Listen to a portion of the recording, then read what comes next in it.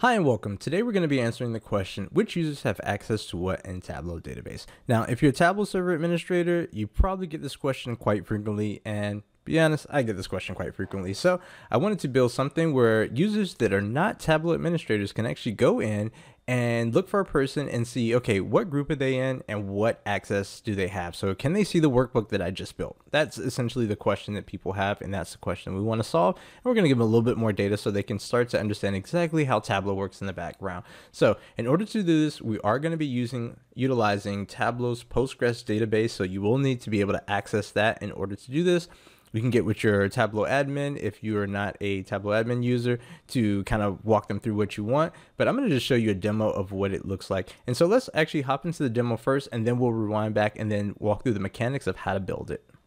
So here we have what the final product is going to look like. Again, this is not a design or anything like that. This is just for users to go in there and kind of search what they're looking for. You can obviously jazz it up. And here I just made it super quick and easy for someone to go in there and access this. So I'm going to go look for myself. So I typed in my name right here. And so now I can see which group I'm a part of and all the projects that I have. And I'm a part of multiple groups in here. So I'm also a Tableau server administrator. So you can see the multiple groups and what projects that group actually has access to. So you can have users in multiple groups and it'll show, all the groups they're associated with and the project or folders, depending on how your organization calls it. They're called projects, but those top layer folders, it's going to show you exactly what they have access to. And then on this side is actually going to drill down a little bit more and give you the project folder and the workbook. So say for instance, I know I'm a part of this particular group. When I click on this, it's going to show me every single project folder that I'm able to access as a member of that group. But if I click on one particular report, then it'll drill down to that report and show me the workbook names that I actually have access to. So this is super helpful as you start to build things out. So let's go back out and let's just off click of that. You can also search by workbook. So say someone has a workbook they just created and they want to know if someone has access to it. And so this is a pretty popular one that people are asking me about.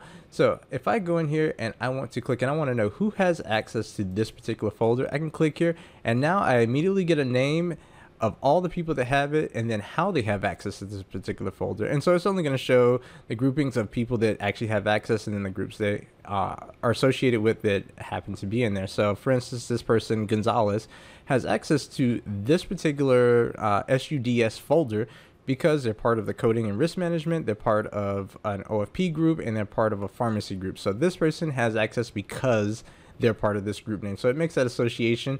So a user can go and search either way. And if they want to come in here and then they want to say, okay, well, I want to search this particular project, but I want to know if this particular person, Jared, has access, they can search that, with two different queries. And again, it's going to show up here and it's going to say, yes, that person does have access. So there's no problem. They can go ahead and access this.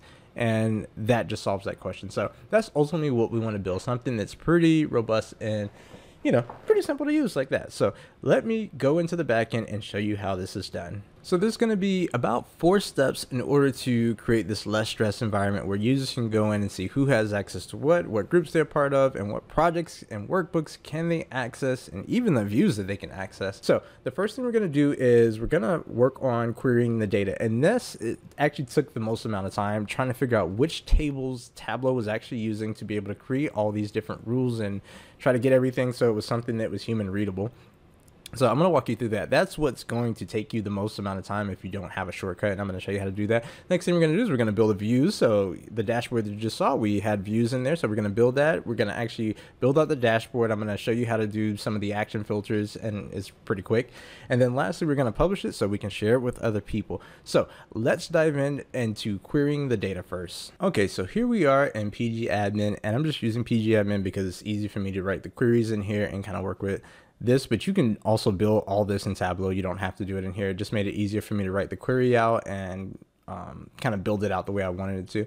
So I'm going to go to my databases right here. And so the name of the actual Postgres database that Tableau uses is called Workgroup. So when you actually log into your database, again, credentials and everything like that, you want to watch the Tableau's Postgres database tutorial, but it's called Workgroup. And we're going to go to our schemas down here. And so the default schema for Tableau is going to be this public. So good to know, especially if you watch our Hyper training, the Hyper API, it defaults to this public thing just because it wants to be Postgres compliant.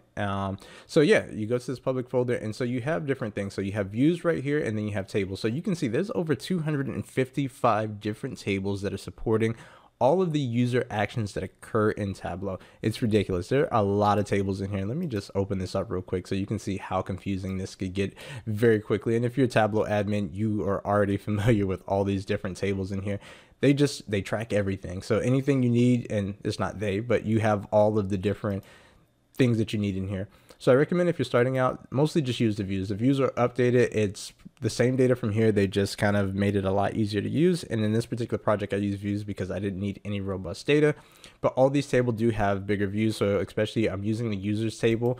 You would have to use the system users table and the regular users table in order to get kind of what we have done at just one table in here. So very handy. So the first thing I want to take a look at is the first query that I built here.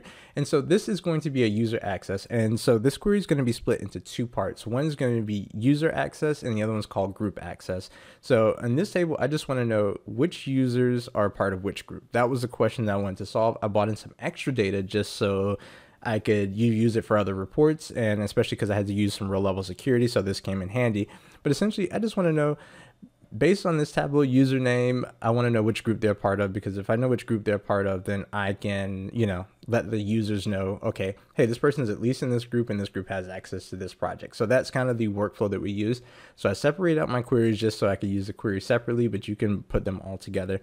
And so let's just go to the tables that we use, because that's the most important part. And if you wanted to build something similar to this, you can just use this right here. And also, if you click on the link below, it'll take you over to my website where you can download all of the scripts, everything that I'm using, the workbook, all the data. You can go ahead and do it. One thing, we are connecting to a Postgres database, so you're going to have to know your user credentials in order to get in there, but you can still have the workbook, send it to your admin and say, hey, I'm trying to get this live. Can you just help me do this?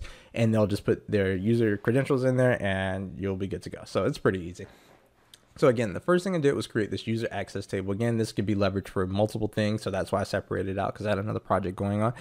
And right here, we can see that we have the Tableau username, the full name, just the last time we've logged in, and this group ID using this structure right here. And this group user table kind of brings everything together, so it unites the user and the group table. So you want to make sure you have that Tableau user group there. So that was the first thing I did. Then I went ahead and built this one, which provides the group access, which this one's where it gets complicated, but you are going to need this table right here, which is the next gen permissions.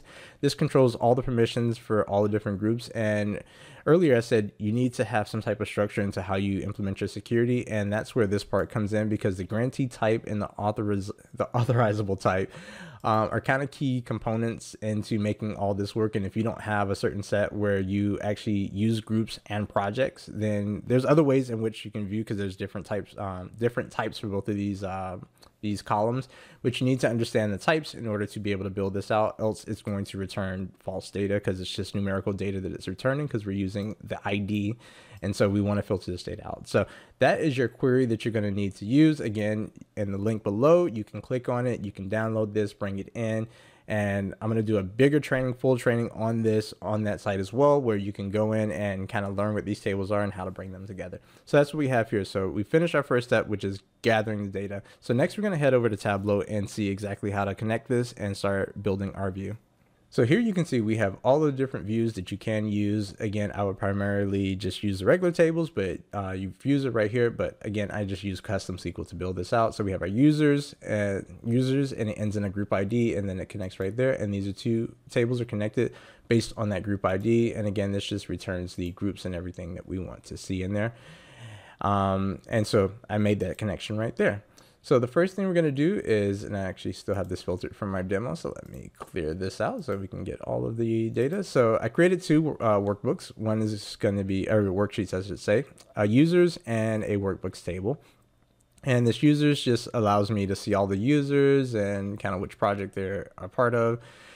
And it's pretty much straightforward. I just want to use it to be able to click on a name and then get all the information like we saw. And then here we have all of our different project folders that we have on Tableau server, and then the workbooks associated with them. And then, it can drill down into more details if you want to bring the views in. We also have the views in that query, so you can see the actual view name if you want to. I have that set up over here. Again, not really important for what the use case that I needed. And then lastly, we brought it all together in that third step to build this dashboard out. So you just drag in your worksheets, build it out, kind of make it look the way you want to. If you want to add these filters in there, which is the search filter parameters, all you have to do is go here to filters, click on it, and you can select the item that you want to bring on there. Make sure it's floating just so you can have it wherever you want it. And then to get this kind of wildcard search look, you just select that. I didn't do anything fancy. I didn't build a custom string query. I technically could have just created one search box, and you can search by any one of these names. But again, I really wanted to make this super simple because it took so long just to get the data model together and figure out which tables to use.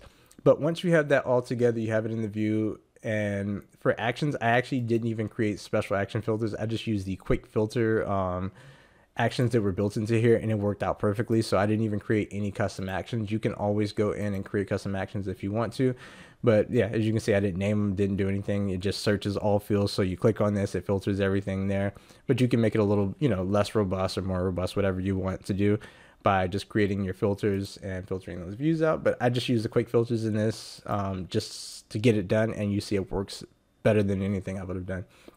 So that is how you can build this type of view right here. And all you have to do is just publish it and share it with your users. And I mean, I just published this, I want to say last night. It was probably around around 11, and 7 o'clock this morning, I got an email saying, "Oh my God, thank you. This is amazing." So this is really great. And you can search users by first name, last name, and everything here. You can search for any workbook or project or anything like that, and it just makes your life so much easier here. So that is how you build that. And again, if you want to click in the link below, I will give you access to the actual workbook, so you can build a workbook yourself, as well as a SQL query. So if you want to build this in PostgreSQL, then you can build that out and make it robust. And then also have a training where we go really in depth. We walk over the tables. We show you everything that you need to know and understand about how to use the Postgres database in order to get user data. All right, so that's all I have for you. Thank you, and I'll see you in the next video.